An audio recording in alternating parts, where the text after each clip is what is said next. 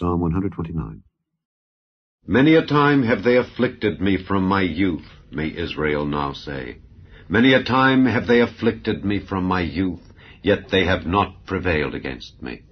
The plowers plowed upon my back, they made long their furrows. The Lord is righteous. He hath cut asunder the cords of the wicked. Let them all be confounded and turned back that hate Zion. Let them be as the grass upon the housetops, which withereth before it groweth up, wherewith the mower filleth not his hand, nor he that bindeth sheaves his bosom. Neither do they which go by say, The blessing of the Lord be upon you. We bless you in the name of the Lord.